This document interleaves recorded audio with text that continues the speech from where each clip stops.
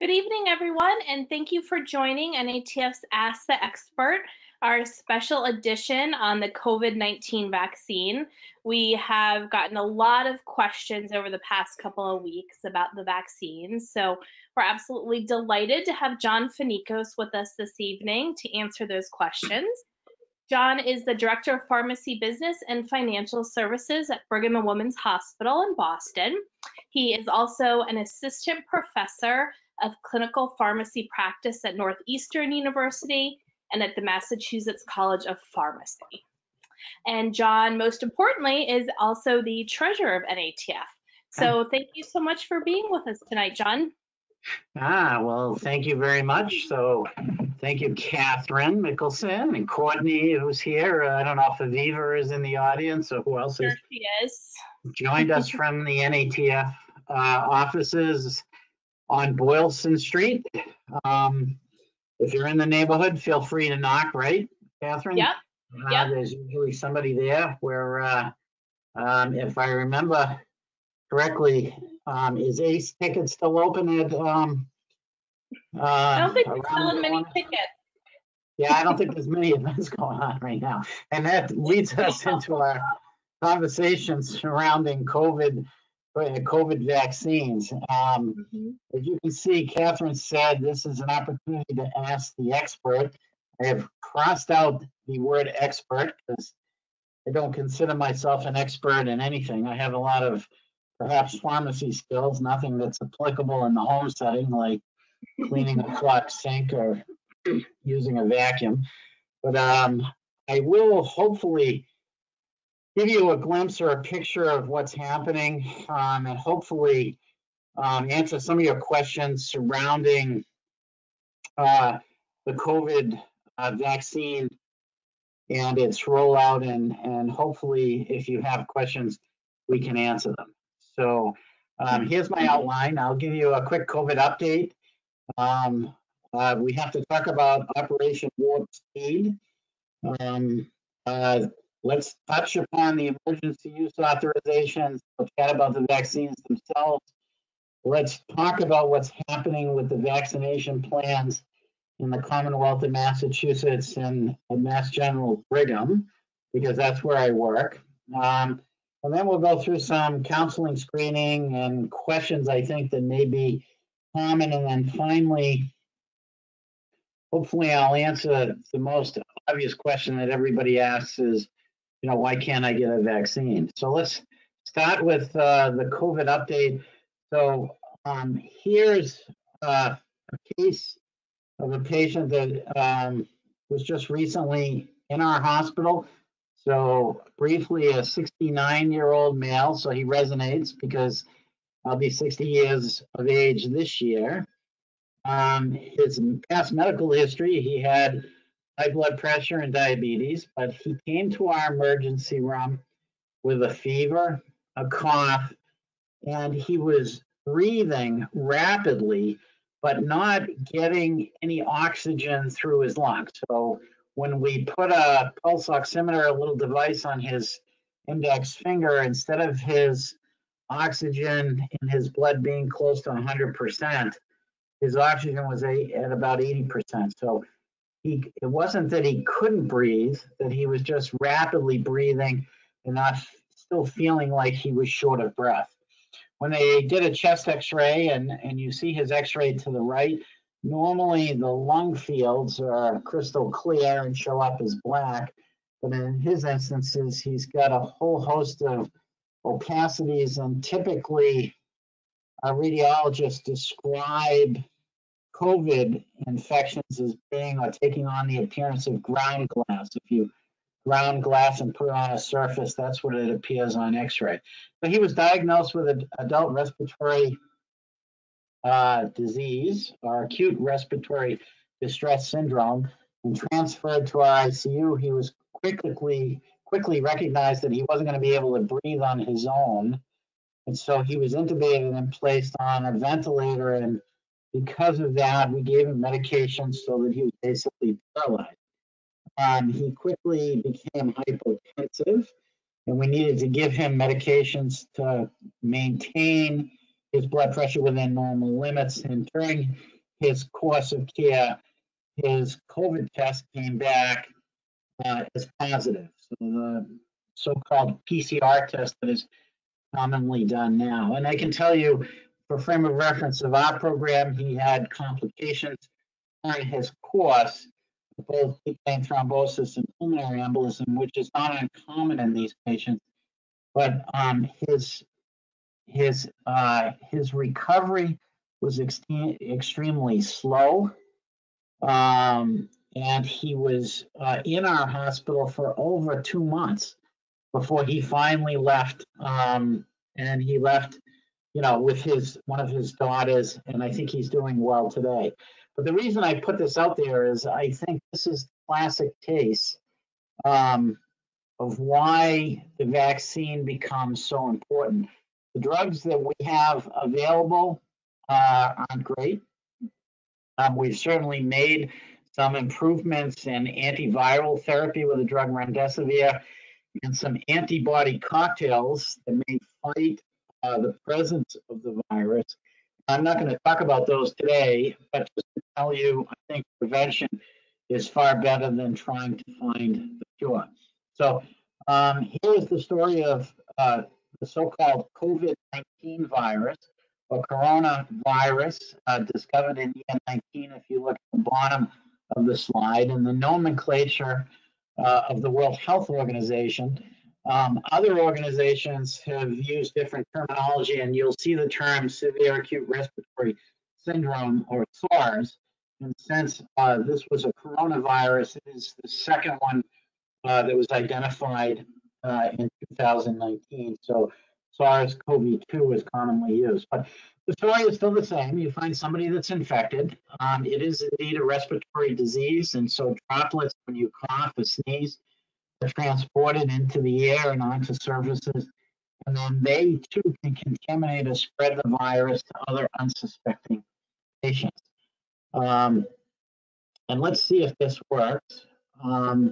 This should take us to the New England Journal of Medicine website. And I put this in because I think it gives a pretty good depiction of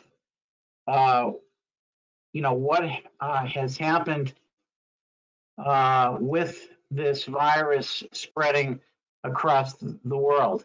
So I'll start the video. And so this is a picture of the world, and you can see the virus started in Wuhan, China. And the different colors represent, blue representing new infections, yellow representing a heavy density or infection rate. And I think what I hope you can appreciate is how contagious this virus is. And then within a 60-day period, it managed to go from China in December all the way to the United States, reaching epidemic proportions in early March in New York City. So it truly does represent a major problem. Here are some of the numbers that you can appreciate. To the left, the graphic shows the number of cases in the United States. In the graphic to the right, the number of Massachusetts COVID infections. I'm sorry, that was my dog Otis whining. He was sitting with me. But you can appreciate the number of cases that have been reported, and probably more importantly, the urgency surrounding a vaccine because of the number of deaths that are shown in the middle, with almost 500,000 now in the United States. And about 15,000. And there's hot spots in the country. You'll hear about it. I mentioned New York City. We were certainly hot in April, March and April. I think we had about a 2-week window ahead of New York City. And then we got hot again around the holidays of Thanksgiving and Christmas. And now the number of infections is starting to subside again. So if you leave people opportunities to interact with each other, the virus spreads, and it spreads pretty quickly. I think we owe some sort of debt of gratitude to the U.S. government. I don't know who you want to assign that gratitude to, but they launched the Operation Warp Speed, with the intent of shortening the time the vaccine was delivered to us as clinicians and the ability to inoculate patients in the community. And the goal, of course, is to create this concept of herd immunity. And you can see the definitions here. When you vaccinate enough people in the community, the disease now is no longer able to spread. And the people that have immunity now protect those that do not. And we typically believe you can achieve herd immunity by just letting the virus spread, which is what some countries have done, certainly in Sweden and others in the European continent. But the real solution is to vaccinate at least 70 to 80% of people, and the virus will disappear.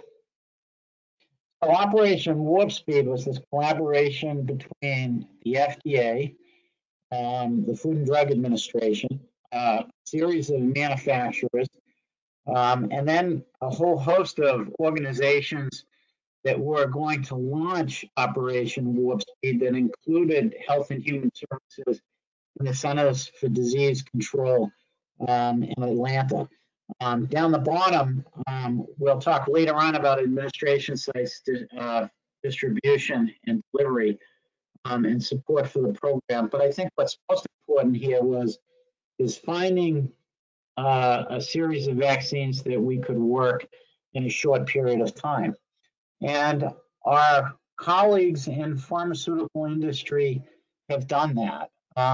They have delivered.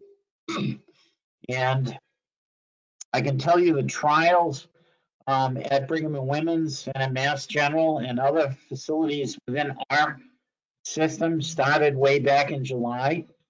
We were focused on both the Pfizer and the Moderna vaccines. Our colleagues at Moderna are located in Cambridge. And I would urge you to at least recognize the work that several folks have done at the New England Journal of Medicine. I'll highlight Dr. Lindsay Baden, who I think has single-handedly led the group of academic physicians that specialize in infectious disease to come to the table and bring these vaccines through their studies in an incredibly rapid period. So we started the studies in July, and we were finished by really early November and had the results in December, which is unheard of. And then the vaccines became available. So 2 vaccines that I'll focus on, which I'll affectionately refer to as Pfizer. And that came from a collaboration between Pfizer and BioNTech. And then the Moderna vaccine from the folks here in Cambridge. So both of the trials for these agents have been completed. And the results are available on the New England Journal of Medicine website. I'll go through that in a minute. But what was most important, prior to these publications coming out, the United States Food and Drug Administration has a method of approving drugs under an emergency use authorization, so that typically drugs have to go through several phases of development, typically phase 1 through phase 3. Phase 3 usually ends in patients that are inflicted with the disease. But in instances where there is an urgent clinical or public health need, the FDA has the ability to approve these drugs for routine use. They are essentially not approved in the truest sense of the word, but they do meet all of the requirements of the FDA standards for clinical trials. There must be scientific evidence. There has to be safety associated with the drug, so there has to be evidence of efficacy and evidence of safety. And then the government, the Food and Drug Administration, anticipates that those trials will continue so that the accumulation of information can follow what is routinely done in its FDA approval process. So we've had these emergency use authorizations before. We had the old H1N1 swine flu epidemic that allowed for a vaccine to be given, and in and around that epidemic of about 10 years ago. But this is the first time I think we've seen something like this stood up with a number of agents. So there isn't, as I suggested, a licensure associated with FDA approval. So it's truly not FDA approved, but on the other hand, it's still not considered an investigational drug. So it's in this kind of quasi in-between period of finally getting an FDA approval, which eventually it will, with both of these agents, with the information that's available through the clinical trials. But there is a fact sheet that goes with it, and if you come to our hospital to get an injection, you will be given a fact sheet that you can read, and it contains all of the information that we have available. Put the web link for that fact sheet at the bottom of the page. And the fact sheet's information does change periodically, but it's there in case you need it, and it outlines the information surrounding the drug for the vaccines. So let's talk about the vaccines for a little bit, and I won't delve into a great deal of detail, but in this slide, what I can assure you is the process of generating vaccines can be done in a number of different methods. As you might expect, it's extremely complicated. It requires an understanding, obviously, of human biology and physiology, but most important, immunology, and that these vaccines work through the generation of antibodies that prevent the infection or spread of virus within the human body. And if you look, it is actually this methodology on the far right of this slide that has been used for both the Moderna and Pfizer drug development products. And I'll talk a little bit about those right now. So there is not a history of using the methodology of these vaccines yet to manage disease, specifically for the coronavirus. So we are using a messenger RNA technology. I'll talk a little bit about that.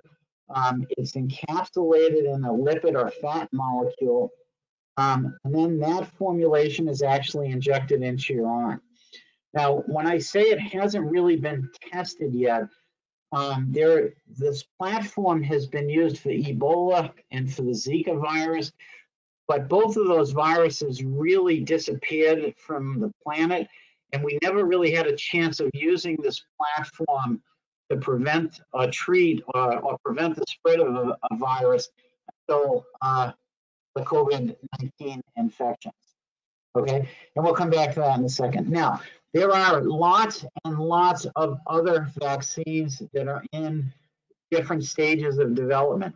At the far right, you'll see Johnson & Johnson has been developing their virus. They requested emergency use authorization on Friday last week.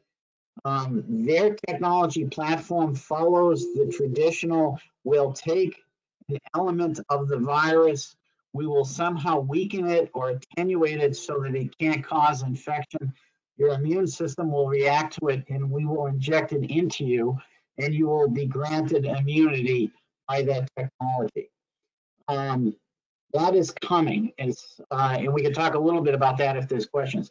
There is also an AstraZeneca virus that has been, again, developed through the common technology of using a virus as a delivery system into your immune system and having your immune system recognize it. The AstraZeneca vaccine has been granted approval and is being used in the United Kingdom. All right, we have not seen it yet here in the United States because the development was not done here.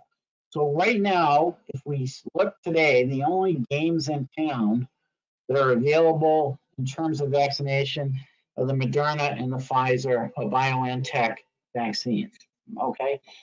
And these are the different logic or platforms that you can use, either a protein base, a viral vector base that I talked about with AstraZeneca and the Johnson & Johnson product. But the platform that Moderna and Pfizer used was basically taking messenger RNA. So messenger RNA is commonly found in your body. It is the coating that generates or produces proteins in your body. And so through the genius of science, these clinicians were able to identify the sequence of messenger RNA that is associated with the spike protein that allows the virus to attach to your cells. So by taking that coating and basically injecting it into your body, your own body will produce that spike protein, which is recognized by your immune system and generates antibodies that basically attack that spike protein. So your immune system now has antibodies by virtue of the vaccination that recognizes when the corona or COVID-19 virus attaches itself to your cells, if you will, and your immune system automatically attacks to eliminate it and basically prevents infection. So it's, again, quite an ingenious platform. And there are some elements about it here that make it very attractive. First, it is non-infectious, so it cannot cause COVID infection if we inject it into you. The delivery messenger RNA is actually rapidly degraded and disappears, but your immune system remains intact once it has seen that generated spike protein. And from a logistics standpoint, because it's a recombinant technology, we can make tons and tons of this vaccine using recombinant technology in pharmaceutical industry. We can control its potency and basically its efficacy. And so from a logistics standpoint, this platform being new becomes extremely attractive when you look that we need to vaccinate over 350 million Americans in the United States. There are some disadvantages. So we haven't done this before really in humans. It does elicit a local and inflammatory reaction. We'll talk a little bit about that. And in terms of its durability and sustainability, we don't have a lot of details surrounding how long it will maintain its efficacy. So there are some elements about the agent itself that, because we've never used it before, we need to find out. Okay, I showed you the two clinical trials in New England Journal of Medicine that were published last year in November and December, or December and January, I'm sorry, December and for the Pfizer vaccine, January for the Moderna vaccine.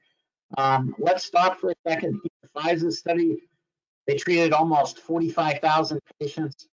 In the final analysis of 170 infections, there were 162 cases in the group of patients that received placebo, but yet only 8 in the vaccine group. So that translates into about 95% effectiveness. And most importantly, that effectiveness was maintained in patients that were elderly or over the age of 65. Similarly, in the Moderna study, you can see that there were, again, over 30,000 patients treated, only 95 infections, most of which 90 were in the placebo group, only about 5 cases in the vaccine group, showing or suggesting that it has about a 95% effectiveness 2 weeks after your second dose. So that's the magic sequence. We'll talk about dosing in a minute. But there was also the suggestion that in the groups of patients that received the vaccine and did develop an infection, perhaps the seriousness of the progression to severe infection like we saw in that patient I showed you at the opening of our talk may be somewhat reduced. And so there may be not only protection from the virus itself, but if you do get the the virus, it may not be as severe as has been seen in patients today. Okay, so we have two vaccines here that are available, given emergency authorization from the Food and Drug Administration, and the United States government purchased a supply of both of these agents to be distributed to the American public or population. All right. So let's talk a little bit about the Massachusetts plan. So you can go to the massachusetts.gov website and you can see their plans for vaccination. I depict it here in the timeline down the bottom. The first phase was intended to vaccinate healthcare workers. So for those of us that are at the hospital, we could take care of patients without worrying about being infected. And that has been a problem for many of the nurses. It is certainly, even today, compromised our staffing. We have gone through periods in our own pharmacy of being challenged with people being out with infection. But the idea was to vaccinate those that are taking care of patients, first responders, like those folks that are work in the fire department, the police department, and those patients that are, or individuals that are in congregated settings, like correction facilities, shelters, etc. Phase two was intended to focus on our patient population that is sick. Okay, so there is a tiered system that looks at patients that are over the age of 75, those with comorbidities, those folks that are providing or supporting essential work like teachers, public works, sanitation workers, those that work in food and grocery stores, etc. And then finally, phase three is intended to open to the general public. Okay, so the intent of this was to try to create some sort of prioritization to be able to get to healthcare workers, those in confined facilities, nursing homes, rehabilitation facilities, etc. Move towards high-risk patients, and then finally move to our general population. And you can see the timeline.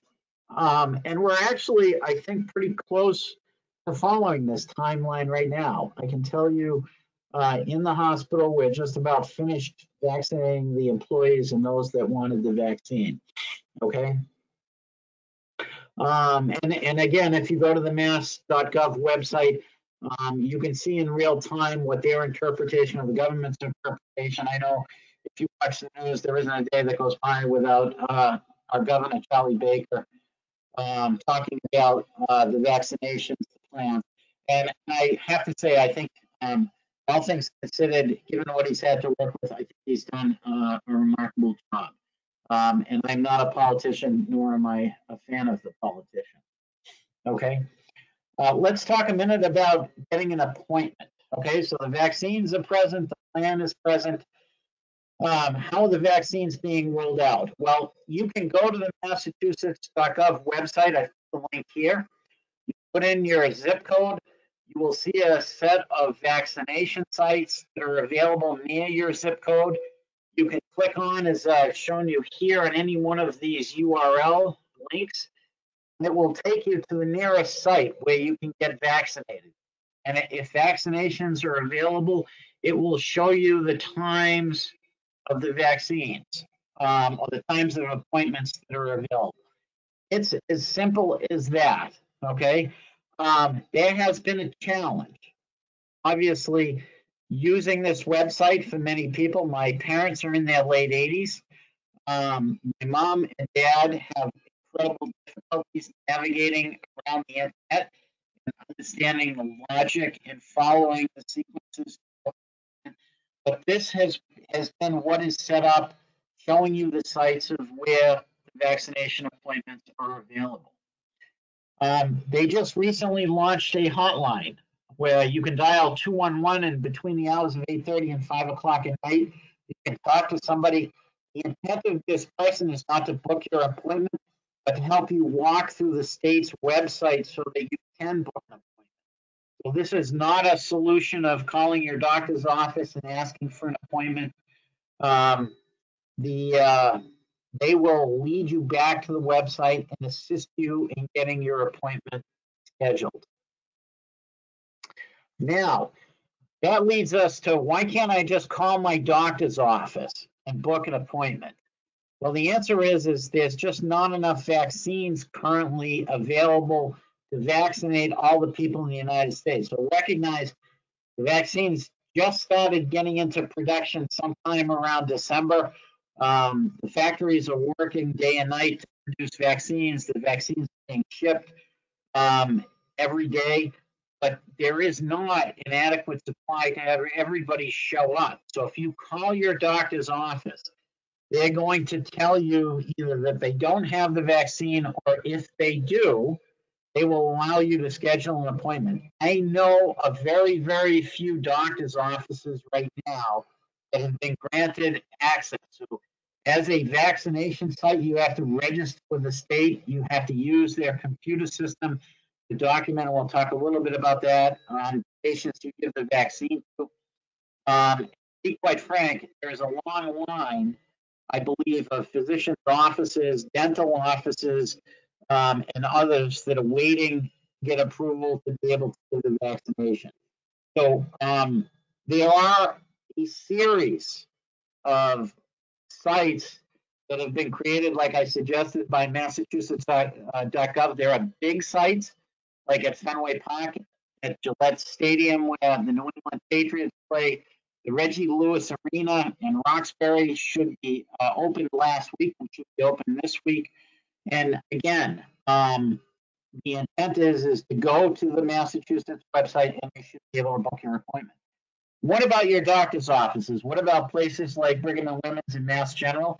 Well, we are reaching out to individuals following the Massachusetts state guidelines of eligible patients. So through the hospital's patient gateway, we are working through the logistics of identifying patients and then contacting them through email or through electronic means. So if you are on Gateway and you are an eligible patient, I have a 92-year-old patient who calls me, has called me every day for about 2 months. He finally got contacted over the weekend through Gateway, and he set up his appointment.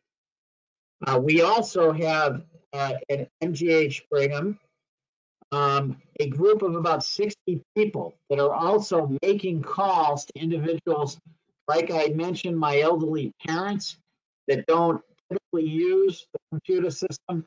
We are making phone calls to individual patients to schedule them for appointments to come into the hospital and get their dose.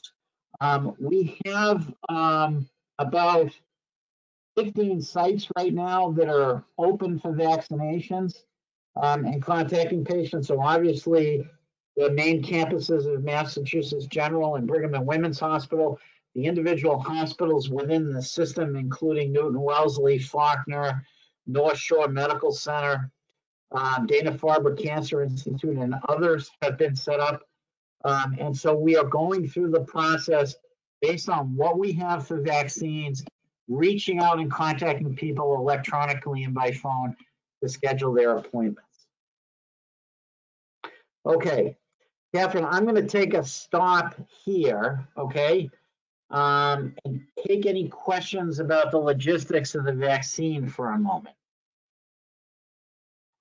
All right. So the biggest question we've had come in is not so much about the logistics, but it's about eligibility.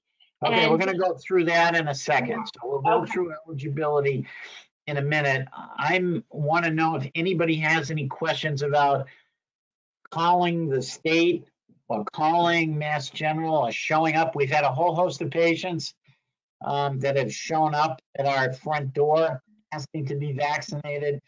We will typically turn you away and ask you to wait until you've been scheduled or we have contacted you for an appointment. Okay. Any idea of when patients in the 75 group, I mean, they're being contacted now, but when it will be a broader outreach? We opened to patients. That's my dog Otis. We opened to patients over the age of 65, and we're contacting those patients now. I think the bigger question is for, for people that are between the ages of 40 and 60, for example, that are still going to work every day, when will those patients be contacted? And I'm going to be honest with you, I think that will be closer to March or April when we get to routine individuals. It's going to take that long. And I do expect that there will be the availability of the Johnson & Johnson vaccine. I don't know if we'll have AstraZeneca, but as time goes on, I think there's going to be more and more vaccines available and more sites to vaccinate people. So recognize we've done this really in an incredibly short period of time. We started setting up vaccinations for our employees in December. It's very efficient. We do about 1,000 individuals a day. But, it's going to take some time before we get really to the general public. So be patient. Okay. Are you going to be talking about allergies? I am. So let's go through those right now. Okay. Perfect. So we screen every single patient that we either come in contact with over the phone, or we reach out to electronically, or we have show up for an appointment in our clinic. And basically, there are very few contraindications or problems with individuals who cannot receive either of the Pfizer or Moderna vaccines. So typically, the patients we don't give it to are those that have had some sort of confirmed anaphylactic reaction to a previous dose, to a prior vaccine, and I'll talk a little bit about the components of the vaccine, okay? So if you have had an allergy problem in the past, my dad, for example, is allergic to eggs and has all kinds of allergies and problems. He is an individual that we will typically shepherd you to our allergy group to make sure that they contact and walk you through your signs and symptoms of previous problems to make sure that you're an appropriate candidate. So for the very, very high risk patients that have had problems, we will steer you to our allergy group for directions and advice, okay? I can tell you that's very, very few people, okay? So there are some precautions, but again, these are not obstacles to getting the vaccine, but more speed bumps. So we really we don't need to delay in the setting of minor illness. If a patient has fever or symptoms, we can postpone if necessary. There's not a concern with people who have had prior COVID infections. The vaccination of individuals who may be infected or incubating, again, is unlikely to be an issue for us. And in any of these settings, for patients, if there is an issue, we can typically hold off on giving the vaccine or delay it for about 4 weeks if they do have COVID, and wait until their symptoms have subsided or until they're asymptomatic. I guess my point here is even if you have had signs and symptoms of illness, even if you have had COVID, we typically can still deliver the vaccine to you and give it to you. John, can you I know one of the things, if you've had a recent vaccination, another, say like a flu shot or something like that. And we'll talk about that. And in those instances, we typically delay, okay? And I'll talk about that in a second. Okay, great. But the most important, I think, Catherine, is you need to go through and get both doses. So one of the things that I have to ensure people, like my 92-year-old friend that got scheduled through the phone, is the first dose isn't enough. The clinical trials that were set up mandate that a second dose is given. So when you come into the clinic, you're going to get your first dose. Before you leave, make sure your second dose is scheduled. We had a whole host of problems in one of the vaccination centers where patients left and didn't get their second appointment scheduled. So you'll come in, you'll get your first dose. There is a 15-minute observation period. Okay, we will record your vaccination. And for those of you that are concerned about conspiracies, that information is going to be shared with the Commonwealth of Massachusetts. So the patients we vaccinate, if you are vaccinating in any location, the documentation is being provided to the Massachusetts Immunization Information System. So the state provides us with the vaccines. I'll talk a little bit about that. We administer the vaccines, but we also feed back information to tell them who has been vaccinated. So they know exactly, who we've treated so far, okay? And the information is done in real time, okay? And then finally, the mandates right now is, even though I've received 2 doses of vaccine, and I'm hoping that I'm protected, I still am mandated in the hospital and outside of the hospital, and my infectious disease colleagues recommend this, that you still need to follow good infection control practices. That means physical distancing, masking, washing your hands. So the vaccine, if you get it, it's still not considered a cure, or it does not absolve you from walking away from all of the good infection control practices that have been established in the last year. There are side effects. This is what has been documented in the clinical trials of the patients, those almost a little over or a little under 100,000 patients. You can see that it doesn't go, it's not perfect. So there are some people that will have redness at the site of infection. There are some people that will develop fatigue or chills or muscle pain, joint pain, or headaches. In our hospital setting, most of our employees have reported these issues after the second dose. Not so much with the first dose, but after the second dose, and they are typically self-limiting. It varies from individual to individual, but usually within a few hours, these side effects disappear and you should be fine. So we classify the events as local reactions, systemic reactions, and we have had some severe allergic reactions that we would not have been able to predict. And I think that's been unfortunate, but they have been extremely rare. And I can tell you, if we're doing 1,000 employees or patients a day at the hospital, we typically do not see an allergic reaction every day. I would tell you it's probably less than once a week, maybe once every 2 to 3 weeks.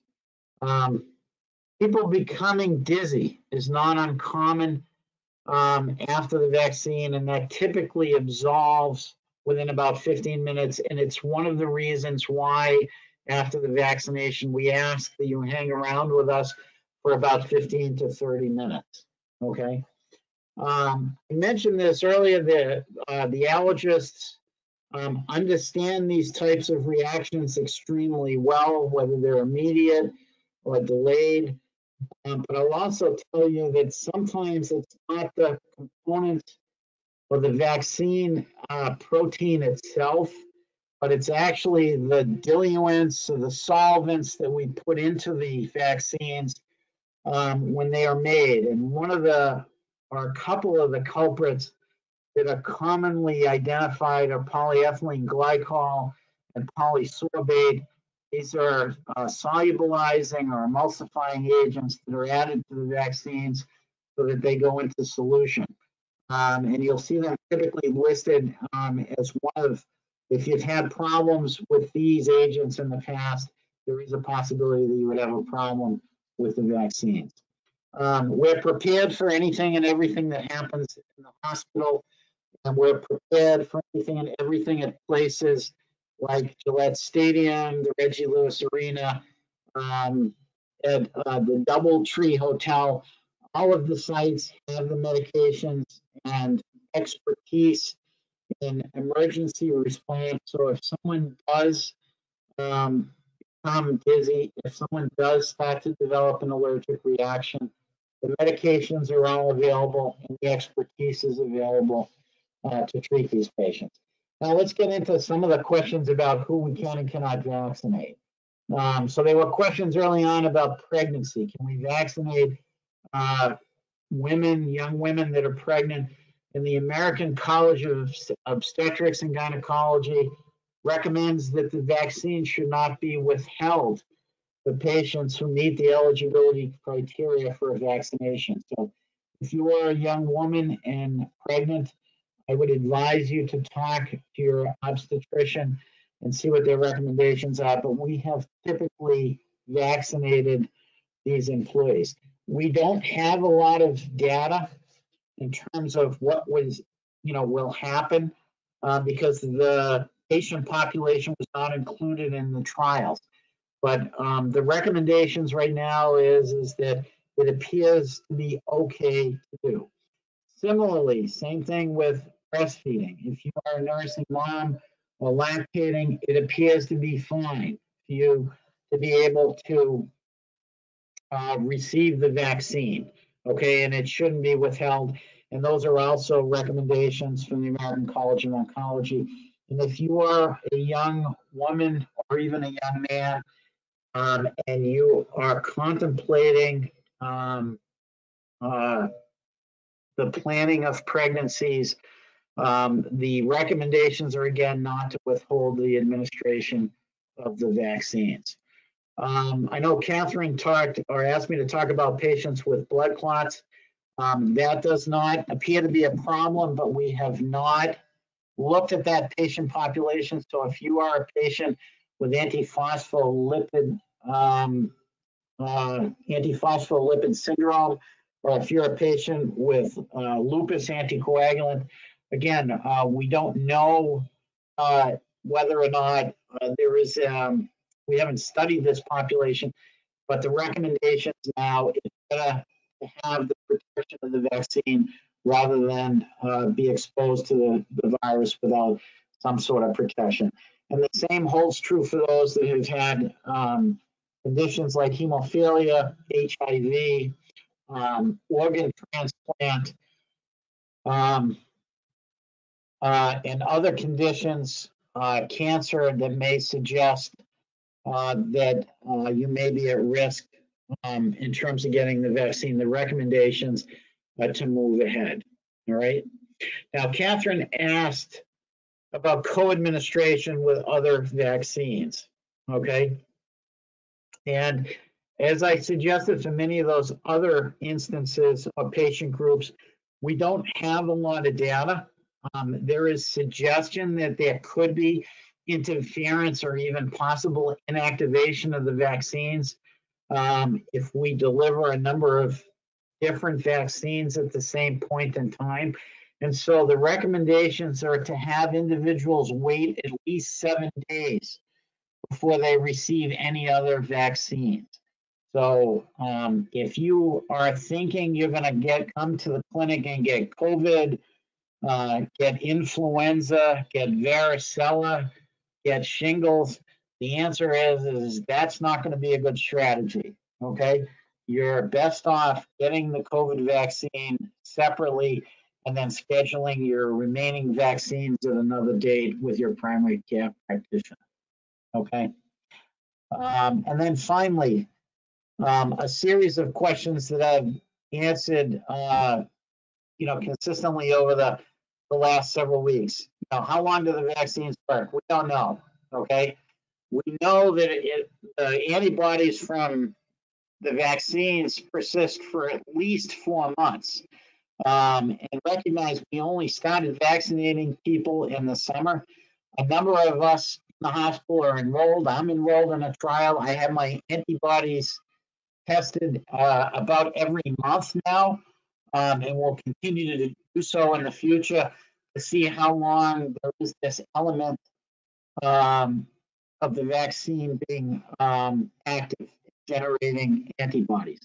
So there's more to come on whether or not we need a booster. Those plans are being developed right now. What about these emerging strains? I just listened to ABC News, and apparently the United Kingdom strain is moving its way across the United States and has become the most virulent form. Again, we don't know about how well the vaccines will work against these emerging strains because they weren't here when we started our clinical trials in the summer, and they weren't here in December when we first started vaccinating. There is some suggestion that there is efficacy with the individual viruses. I put here the Moderna virus producing neutralizing antibodies for one of the variants, but I think there's more to come. I think the most important message is if you're waiting for the perfect COVID-19 vaccine, you'll be waiting for a long time, and there's a possibility during your waiting period you become infected. So the recommendations are don't wait. Don't wait for a new vaccine. Don't wait for emerging strains. Get access to the vaccine and have it now. And the rest of the stories are really, if I want to refer to it, it's plumbing. Okay. There's been a lot of concerns with the distribution of the virus vaccines because of the storage requirements. This platform has to be kept frozen. The vaccines have to be kept frozen or ultra cold, which generates challenges for us. I think if you look in many of the publications, this one came from the Wall Street Journal, that the media has greatly simplified the production of the virus, its transport, and its administration. And I'll give kudos to my colleague, Rick Dew, who I've worked with for many years and sent me a whole host of information surrounding the different vaccines. And I'll provide this little graphic for you. It's a lot more than just having the manufacturer generate the vaccines. There are a number of distribution systems that have been created for both companies using Federal Express and UPS to get the vaccines to the state of Massachusetts, who then distributes those vaccines to the individual sites for patient administration. That's not really where the problems have come in. It's surrounding the information systems to be able to identify who's been vaccinated and how many patients, getting that information back through to the Center of Disease Control from all the different states through Health and Human Services and their computer system back to the manufacturer. And I can tell you the reasons that we've had great difficulty in identifying how many patients are coming, how many patients we need vaccines for, is really rooted in many of the archaic computer systems that are still in place. Many, I can tell you, we did not have a system set up for COVID-19 vaccines. We had to set it up with our own electronic health record. Like I said, we're transmitting that information back to the state, but we also don't have a system of communicating what doses have been used and getting that information back to the Center for Disease Control, back to Human Services, Health and Human Services, and then back to the manufacturer. Most of that work is being done manually in simple computer spreadsheets like Microsoft Excel. So if you want to pick a major problem, a bottleneck that has occurred, it really has surrounded the ability to share information surrounding the supplies, the scheduling of patients, the scheduling of manufacturing, and what has been used, and being able to optimize the delivery. In fact, that's me here. None of this has worked pristinely well, and in many instances, we are juggling supplies of vaccine across our system and across our hospitals so that each hospital has enough to make it through the day. And our work typically starts around 6 o'clock in the morning. And as like tonight, we are still transmitting information for tomorrow's appointment so that we have enough doses available for the patients we treat. But with all that said, the numbers of patients continues to rise. On the left is the vaccination rates in the United States. We're well over 1 million patients. You can see on the graphic to the right that some states have done extremely well. The darkest colors show the states that are doing extremely well in organizing their vaccine deliveries and administrations. And so, given time, I think we're going to get better at this as we go forward. Okay, so let's stop there. Okay, Catherine, I got through all of the stuff. What is out there for questions now that I've droned on for about 50 minutes? All right. Well, thank you, first of all, John, for a really thorough and comprehensive overview of what is a really quickly changing situation. So that was really helpful. And thank you again for taking the time this evening, considering you've been at the hospital since 6 a.m. So it's a long day for you. Every day. Yeah. So a couple questions specific to this audience. First of all, you had mentioned about bleeding. Patients who are on an anticoagulant, that is one of the questions they ask when you're, doing the pre-screening form. Are you on an anticoagulant? Is there a concern for patients who are on an anticoagulant? There is not right now.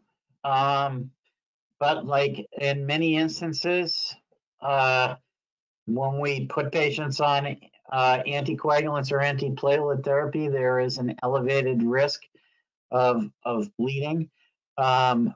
Right now, we don't believe there is any reasons for concern with being on an anticoagulant, either a direct oral agent like Xarelto or Eliquis, or an older agent like Coumadin or warfarin. But we do maintain that question as part of the screening process. So my answer is not a concern, but we are screening patients for conditions, like hemophilia, a tendency towards bleeding, a tendency towards allergic reactions.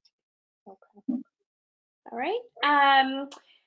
In regards to patients that have a history of blood clots, DVTs or PEs, I think you had said that the vaccines do elicit some sort of like inflammatory response.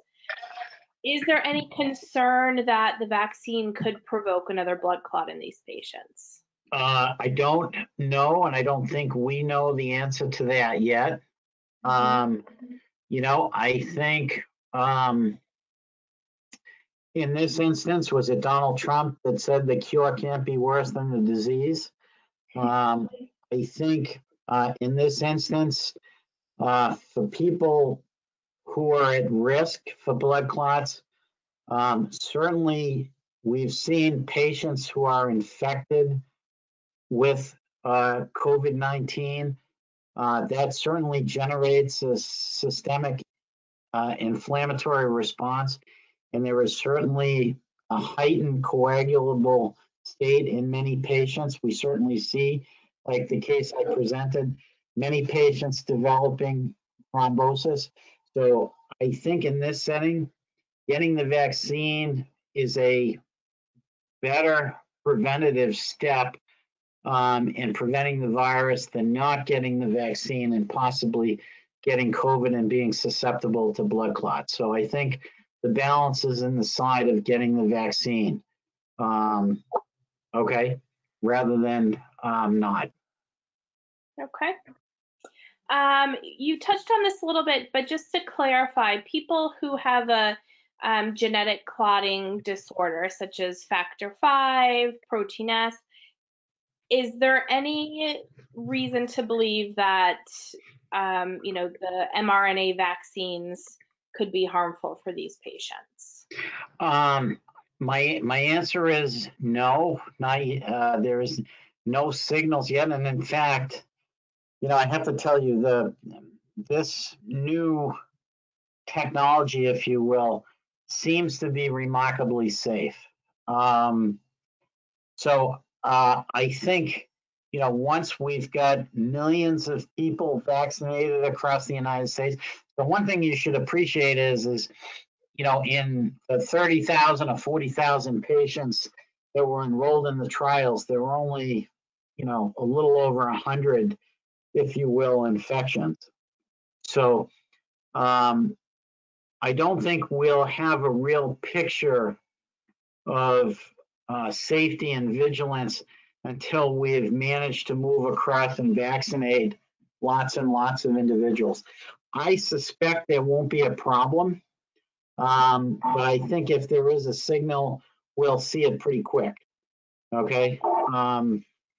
Like I said, we're already at the point, Catherine, of vaccinating over 1 million people in the United States. There is an adverse event reporting system. So if we do have a problem, we are mandated to report that to the government in their adverse event reporting system. And I suspect if there's a problem, we'll see it pretty quick. But it hasn't occurred yet. Okay. Is a history of blood clots, does that put you in a high risk category that might qualify you for vaccination in one of the lower tiers? I don't believe, just being on anticoagulant therapy is going to give you a ticket to walk into the Brigham and Women's Hospital and get vaccinated. I do think that you'll be in that second phase of individuals. So if you've had, prior pulmonary embolism and DVT, you've got this comorbidity that exists. And I think you'll be in the group that gets vaccinated earlier than, say, somebody like me that's 60 years old and doesn't have any comorbidities other than hypertension and hypercholesterolemia. Okay, so I think eventually that group of people will get vaccinated earlier than the general public. Okay. All right. Well, we're at about 8 o'clock, a little past. So, any final words of advice for people or words of wisdom? Yeah, I mean, Catherine, we've been doing COVID vaccines 24/7 for almost, we finished 2 months now, and we're a week in February. I think for our audience tonight, be vigilant. I suspect if you're in a community and you are in a high-risk population or an elevated risk population, your community will probably be the ones that reach out to you first, because I know a lot of towns have set up now and have vaccination centers available, and I think they're working quite well. So be vigilant if you're in your community, for alerts surrounding those clinics. So I know from my parents in the community they live in, the local newspaper advertised. They made a phone call and they were scheduled. It was simple as that, within a few days. So I think you're going to find the ability to get the vaccine in the clinic, in your community. I think you're going to find the ability to get the vaccine as we stand up. The hope in a place like Gillette Stadium is to do, 5,000 to 10,000 vaccines a day. Okay.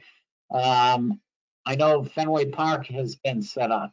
I don't know if Fenway Park will remain set up when the Red Sox stop playing, but I think there'll be other hubs that the state has identified as being large vaccination centers, and I think that'll be an option. I think once there's enough vaccine supply, if you're a patient of our system, we'll have vaccine available for you. And then finally, I think many of the doctors' offices, when the supply becomes steady enough, that they will have access to the vaccines as well. recognize, that the part of this has been treacherous has been, moving frozen vaccine supplies in and around, different states. As more vaccines become available, that freezer requirement is going to go away. And then I think it becomes much easier to have product available at individual practice sites. And so I think you'll be able to get your vaccines as part of your local encounters with your, your primary care or community physician. So be patient with us. Be patient with the politicians. I think we're going to get this done. It's going to take a little bit of time. And then all of a sudden, I think there's going to be a lot of vaccines available in a lot of different locations. All right. Well, I hope you're right. I know you are. So I know how hard you guys are all working at this to get it out there, and looking forward to when we can see you in person again. I look forward to that. Well, I actually look forward to not having to carry boxes to different sites to and from. I have to tell you that picture with a box is filled with dry ice. It must have weighed 200 pounds, and I'm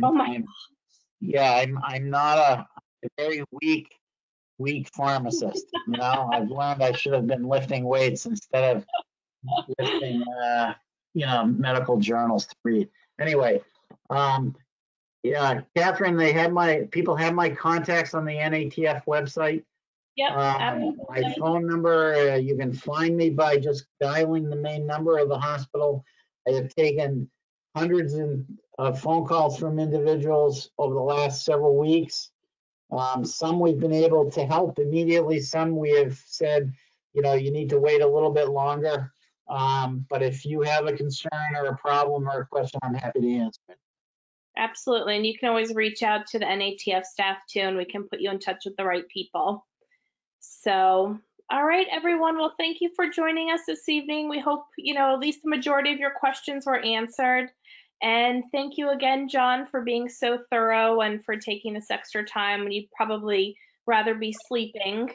You with us. I got to go feed my dog. Yeah, I'm already behind schedule. Well, listen, have a good evening, Catherine. Thank you so much. All right. Bye, everyone. Good night.